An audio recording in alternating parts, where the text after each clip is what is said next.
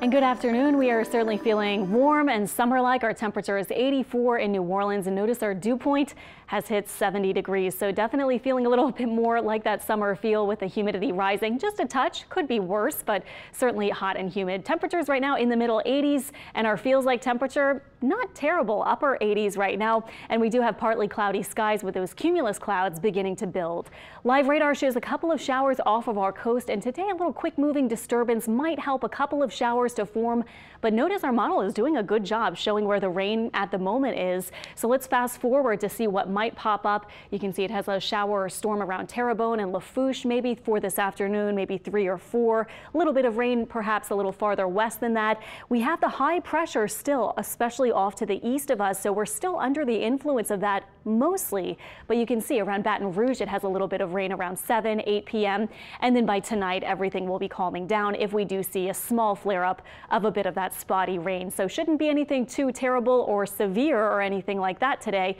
Highs may get close to that 88 or 89 degree mark, and we've been talking about maybe hitting 90 later this week, but we're just not seeing it quite yet.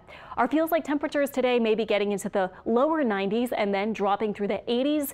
Overnight we'll be looking for our temperatures eventually in the 60s to about 70. Here we are at Hammond. Radar showing a little bit of clutter there, about 89 we'll say for the high there today. And tonight we'll have our North Shore lows, including Hammond and other spots around 65. South of the lake we'll say about 70, and the evenings have been just so pleasant, and I hope you enjoy them. This evening we'll be just dropping gently through the 70s, mostly clear skies, and you probably saw the beautiful full moon last night. We'll have another nice looking moon tonight and into tomorrow, just not officially full. Our next decent rain chance actually comes this weekend, so we're at Wednesday now. A couple of mostly dry days are coming up Thursday and Friday, maybe just a stray afternoon shower. That's about it. And then you can see our rain chance goes up on Saturday as a front moves in. And it looks like probably afternoon would be the most likely time for rain Saturday. This is early, midnight or so, starting overnight Friday and into early Saturday. This is noon.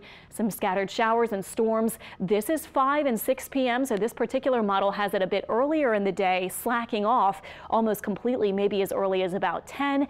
This is the European model I'm showing. The GFS has everything a little bit later, so it does have some into the evening. And then this is by Sunday morning. Things are much quieter by then. How much rain? Well, our models are showing up to about a ½ inch from the Euro, very similar ½ inch to maybe an inch or so with the GFS. So we'll be gearing up for some rain, and we'll have to kind of see how the situation shapes up as far as getting any sort of severe weather. We're a little ways out, so we'll just kind of wait and see. But with that front moving in, our temperatures, on the warming side for certainly at least Friday.